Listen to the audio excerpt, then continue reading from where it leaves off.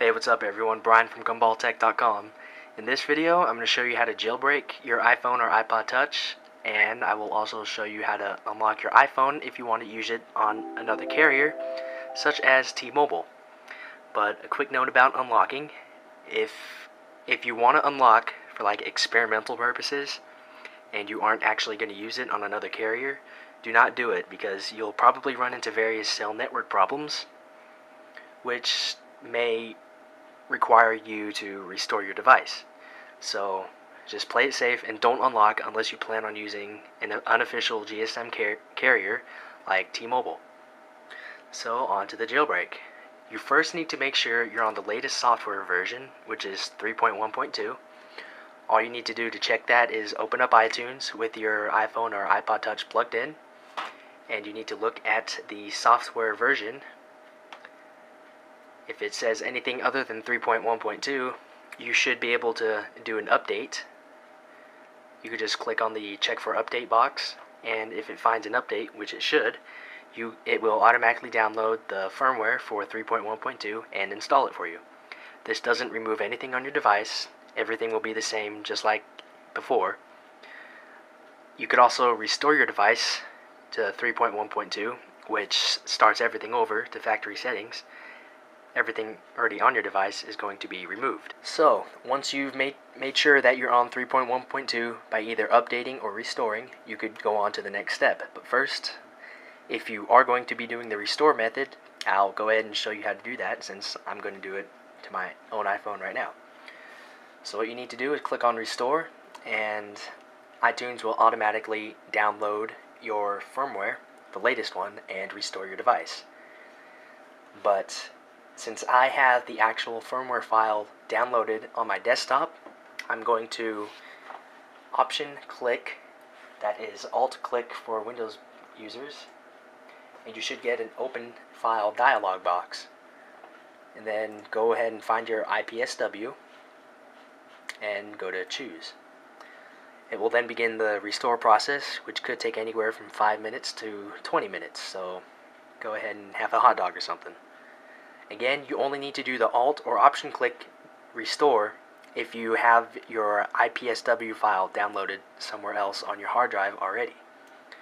If you don't, you could just let iTunes go ahead and download it and then do everything else for you. This, I guess, would be for power users, so to speak. So we're going to go ahead and let that go, and we will get back to you when it is finished. And actually, on my iPhone, let me switch to Maker real quick. You can see that we have the Apple logo and a progress bar on the bottom. It will slowly move its way from the left to the right, so go ahead and watch an episode of Family Guy or something while you're waiting. Alright, so my restore is done. It took about 15 minutes, and you could tell that your restore is done because you'll notice that your home screen is really ugly and boring looking. When I was finished restoring, it asked if I want to restore from a backup, which I did. So all of my mailboxes, contacts, things like that are still there. So, with all that out of the way, we will move on to the jailbreak. Now, the software we're going to be using is called Black Rain. Rain spelled with a 1 instead of an I.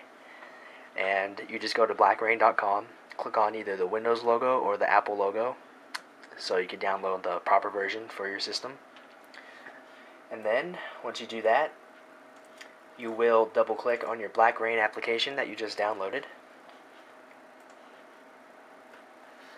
Wait for it to come up. Oh, it already did. It's in the background. And here is what it looks like. Let me try and zoom in a little bit. Oops. Alright, you need to make sure that iTunes is closed.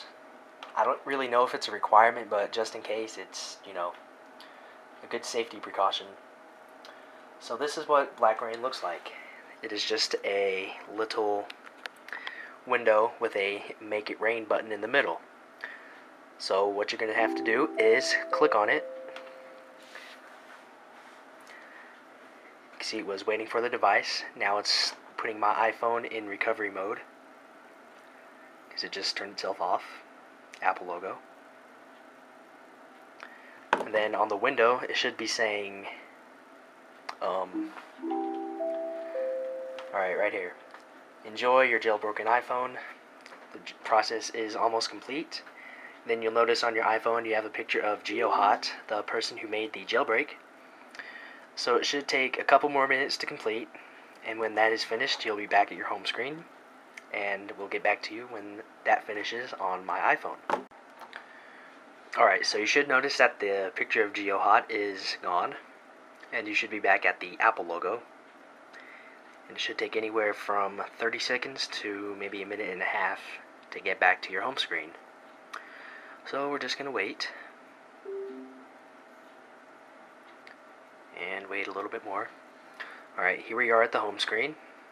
Everything should look just like it did before. But you should notice a new application on your home screen. Should be on the second page, called Black Rain. So you need to open Black Rain. It's just a very simple looking application like this. Also, if you're on an iPod Touch, you need to make sure that you get onto Wi-Fi so that you can actually use the Black Rain application. Since I'm on an iPhone, I have 3G, so I don't need to worry about Wi-Fi really. So this is Black Rain. This is what you're going to use to install either Cydia, the main way of getting jailbroken packages, you know, themes, wallpapers, things like that. Rock is another alternative to Cydia, but I just recommend Cydia. Rock is not very good. And then Snow is your unlock. Use that if you're on an iPhone. So we're going to tap on Cydia because we want to install it. And also, if you want to install the unlock, just tap on that as well, and then click on install. But since I don't really want to use my iPhone on an unofficial carrier, I'm just going to ignore it for now. And I'm going to tap on install. It will then download Cydia from the internet, as you can see here.